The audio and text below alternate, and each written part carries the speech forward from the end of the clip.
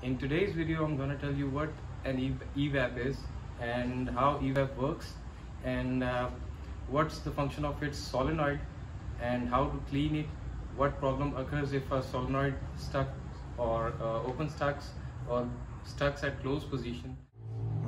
Okay, here it is located beneath a throttle body and it has two bolts. I have here 10 mm socket with a ratchet, and we have to open it. It has a grip. It is located just here, right here beneath our throttle body. Let me do it first.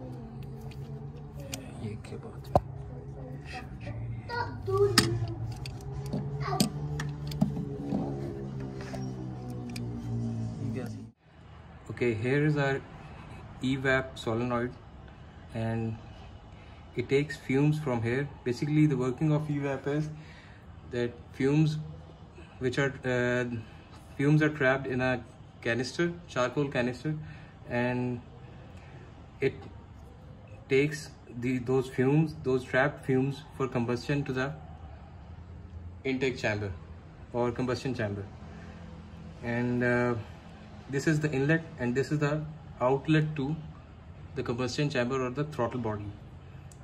Now the working is when it gets activated. In my case it's a 2006 Mitsubishi Lancer JDM version, and in it what happens is that it closes when in the off position, and when we turn on the key or turn on the ignition, the valve opens so that the trapped fumes in the canister get burnt and we get good mileage.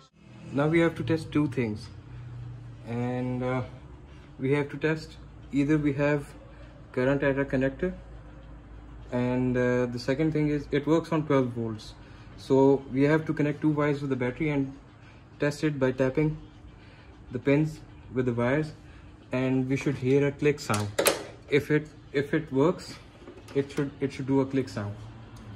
So you shouldn't try this at home because we don't have anything like nipples or something, but we should hear a click sound. As you can hear, it's working. But some of the time what happens that the solenoid works but it doesn't closes or opens fully, so we have to clean it and it should be working fine. So here is our connector for the EVAP, and we should see that if it's working or not, if it's getting a signal or not, current is there or not. And current is there, it means the wiring is fine, it's working correct. And next what we have to do is we have to put back our EVAP solenoid and it should work as intended.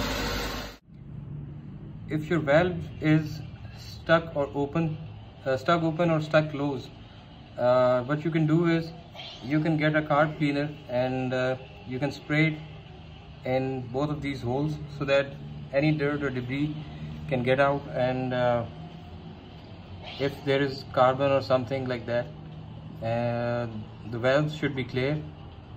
So we have to clean it with a carb cleaner and it should be working fine. And please bear in mind that it should have a clicking sound. If it's not there, it means your solenoid is not working.